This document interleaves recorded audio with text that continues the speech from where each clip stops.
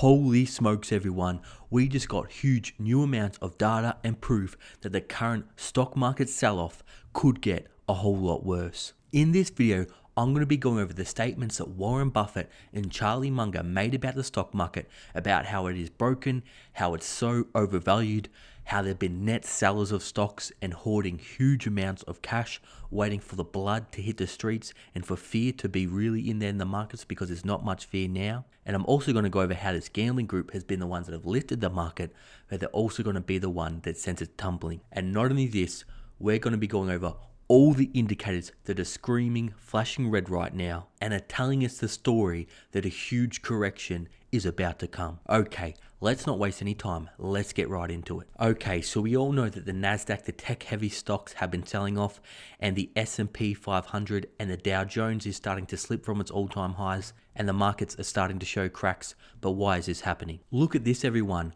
Robinhood, one of the biggest stock trading apps in the US, is turning the stock market into a casino, Warren Buffett says. Now let's dig a bit deeper into this article to see exactly what Warren Buffett and Charlie Munger thinks of this. Legendary investor and Berkshire Hathaway CEO Warren Buffett slammed stock trading app Robinhood, saying it's turning the market into a casino. And that's exactly right. Look at the margin debt. Look at all the people using crazy call put options. Look at the people on Wall Street bets, and there's huge amounts of YOLOing where people are risking their life savings in order to have a chance at getting life-changing wealth. And while there is one or two stories of success, for every one or two stories of success, there's thousands of people that have lost everything. But Robinhood is taking advantage of its users and selling its order flow to the market makers, and this is how Wall Street is rigging the markets and is taking advantage of the little guy, and this is what gets me so mad. Listen to this. So instead of earning commissions on trades, it says, instead the app relies on a practice called payment for order flows as its profit engine. The practice, while common, has often been criticized for its lack of transparency. And what has been happening lately with all these zero commission trading apps? Every time there's huge amounts of volatility, the apps crash and they send your order flow to the big hedge funds, to the big insiders, and they do insider trading and sell or buy before you can. Listen to what he has to say about this. If you cater to those gambling chips where people have money in their pocket for the first time and you tell them they can make 30 or 40 or 50 trades a day and you're not charging them any commission, but you're selling their order flow or whatever, I hope we don't have much more of it. And that's exactly right. These little guys think they've found a way to get at the hedge funds of big institutions, but really they're the ones being played. And this is why I've been telling people not to be a fearmonger or a doomsdayer, but I'm trying to open your eyes to show those people that they're being played, screwed, and fooled. But no, these people don't want to hear it. They only want to think money printer goes burr, stocks only go up. And if you tell them that a correction is coming, they go, la la la, you're just spreading FUD, fear. And they go and they cuddle their stock portfolio, and they have that huge amounts of hopium that all their stocks are going to go to the moon. And of course, Charlie Munger, he's a straight shooter and he doesn't hold back. Listen to what he has to say about this. I think it's just awful that something like that brought investments from civilized men and decent citizens, Munger says. It's deeply wrong. We don't want to make our money selling things that are bad for people. But not only this, let's have a look at what else they're doing. They're telling people to keep on investing for the long term, but they're doing the opposite to what they're saying. Have a look at this. Warren Buffett, Berkshire Hathaway sold a net $4 billion of stocks and slowed buybacks in the fourth quarter. Now, what you have to know about Warren Buffett is he's what's called a market mover. So if he says straight up that the stock market's in a bubble, it's gonna crash, well, of course, the SEC would charge him for manipulating the market's market manipulation, so he can't say that, but he's pretty much getting the closest to what he can say, that the stock market is in a bubble and that a huge decline is coming. And not only this, but look at this. Warren Buffett is still hesitant to buy stocks. He's still holding a huge amount of cash. He's holding $146 billion because Warren Buffett, he's very patient. He doesn't FOMO in like all these new gamblers, all these new retail investors that got in March and April last year and think that you just put your money in any stock and it goes up 50%. He's patiently waiting. And what do you think he's waiting for? Are we going to enter in a double dip recession, or is this 40% crash that we had in the stock market last year going to look like child's play compared to the next market crash that's coming? And people, I'm not saying this to be a doomsdayer. I'm trying to protect you because you know how many people got wrecked in 2000 and 2008 by these big, huge hedge funds? Millions of people got wrecked. Retirees' funds were drained. People lost everything. And I don't want that to happen again. So someone has to be out there to call out what's really happening in the markets and the risks, because so many other people say just put your money in, keep putting it in, stocks only go up, you got nothing to fear. But I'll show you the proof. Look at this. Hedge funds reloaded their shorts just in time for a tech payday. So what's been happening is the retail investors have been piling into these tech stocks. All the finance gurus on YouTube are telling them to pile in, get in, buy the dip. Well, little do they know that this dip has turned into a 15-layer dip, and this dip ain't nothing. Buying the dip is more like when there's a 10, 20, 30% dip, not just a 1% dip that continues for another month. And these hedge funds have been taking advantage of this. The insiders are selling and they're shorting, while you're the one that's going to get caught holding the bag. But I know what you're thinking. Michael, but I want to make money, man. Okay, you want to make money? Well, what I've been telling you for the past month is get out of stocks, or take a portion of your profits out of stocks, not financial advice, but just what I've been doing, and put it into a broad-based commodity ETF or whatever commodity ETF that you think is going to do well, or individual commodity.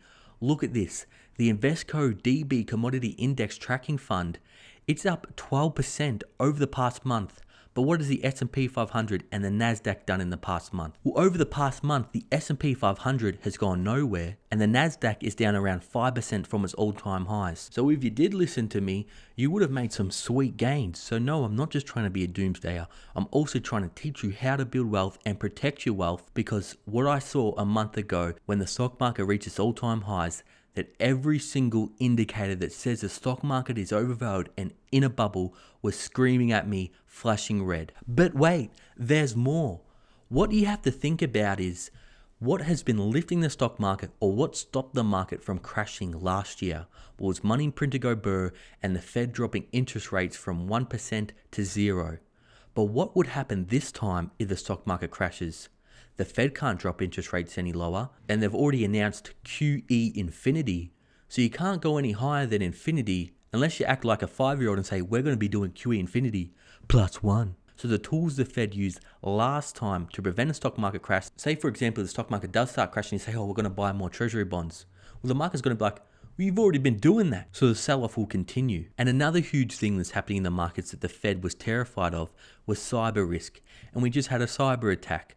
And now that's sending fears and shivers down the market spines, because if another cyber attack happens, not just on the oil pipeline, but on the stock market or a big financial institution, you better believe that the market sell-off would accelerate very fast. Now again, going back to how the stock market has turned into a casino and it's attracted a lot of gamblers that couldn't go to the casinos last year, well, these people, they're just in it for the short-term gains.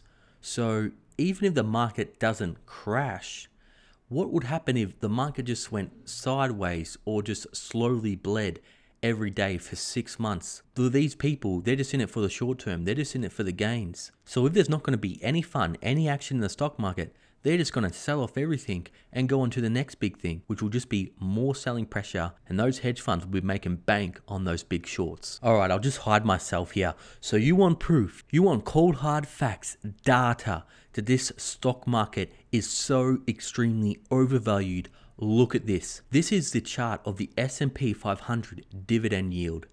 And what you need to know about this chart is if the yield on the S&P 500 falls down below the 10-year US Treasury, which right now, I'll bring it up here, is about 1.6%, then that means the stock market is severely overvalued.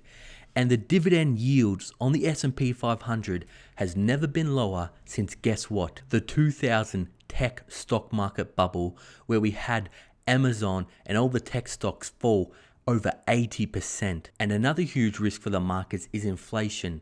We all know inflation is much higher than they're reporting, but if the official CPI number comes in much higher today when it's released, the market sell-off will accelerate. If it's a bit better, then maybe there may be some buying of the dip, but in the long term, we are in a downtrend bearish cycle. And of course, with all the supply shortages, the cost of living skyrocketing out of control, with small businesses having to lift wages to compete with government. That's just even more pressure on inflation, and that means the Fed is going to come under more and more pressure to taper its quantitative easing and to start lifting interest rates much sooner than they expected. And I've all shown you the chart of where the S&P 500 and the Federal Reserve balance sheet is pretty much 99% correlated. Okay, but if I haven't convinced you enough that we're in a crazy bubble, look at this. This is the S&P 500 PE ratio and is now just eclipsed the 2000 tech stock market bubble with a PE ratio of 44 when the average is 17. And another chart here, margin debt, which I've been showing before.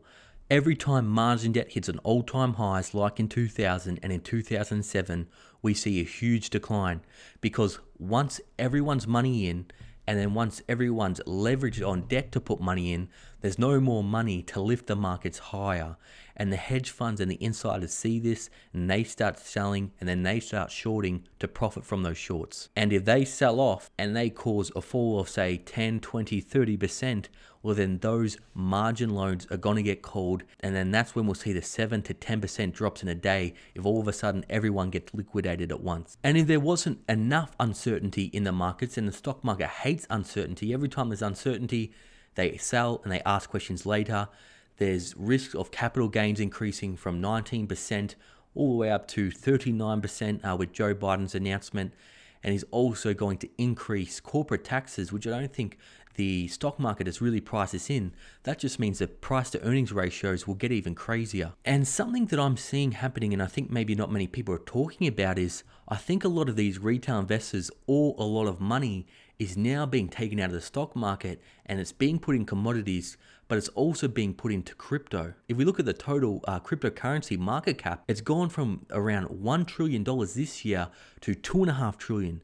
So that's $1.5 trillion that could have gone into stocks that is now in cryptocurrency, which is having a weakening effect on the stock market because there's not as much money going into these retail stocks anymore. Okay, so now that we know we're pretty much screwed, what can we do to prepare? For all my loyal viewers watching, you already know, because I've been screaming, begging for you to listen, that the stock market is overvalued and start diversifying into some defensive assets like commodities. Again, I still think commodities are undervalued, even though they've had some crazy high growth over the past year. We may see a bit of a pullback coming soon because of the crazy high growth, but compared to their long-term averages, commodities are still much lower than their all-time highs in the 80s, 90s, and 2008. Precious metals like silver is still lower today than it was in the 1980s. When you factor in inflation, silver should be at least $100, but we all know the banks are manipulating the precious metal markets. But if the manipulation does stop, I think precious metals are going to skyrocket. And while all the eyes and ears are all looking at the cryptocurrency altcoins like Dogecoin and other altcoins, Bitcoin dominance has dropped in the cryptocurrency markets, so it may be a good opportunity to buy Bitcoin at this reduced value from its all-time high. But again, it's very hard to price Bitcoin or value Bitcoin, but I am bullish on the long term. But what normally happens in the cryptocurrency markets is 18 months after the halving event that happened in May last year, when the reward for Bitcoin gets dropped in half, we enter in a bear market. So that means September to November at the end of this year. Going over history, who knows, past performance not always a predictor of future performance. It may not happen this time, but late this year we should be entering in a cryptocurrency bear market, and that may create some great buying opportunities. So everyone, I hope all this data and information really opens your eyes to how much bad shape the markets are in right now, how overvalued they are right now, and why you seriously need to look at your portfolio, do your research, start looking at some alternative assets just besides stock, because I think we're going to be in for a wild ride over the next 6 months. For all my loyal viewers and subscribers still watching, you're awesome. If you haven't already, please tap that like and subscribe button. And again, I just want to say thank you for helping us hit 50,000 subscribers. And for all of those of you thinking of joining, I'll keep you up to date on the latest happening in the stock market, the housing market, and global finance news. If you're bored, I'll put up some other videos here. I'll see you there.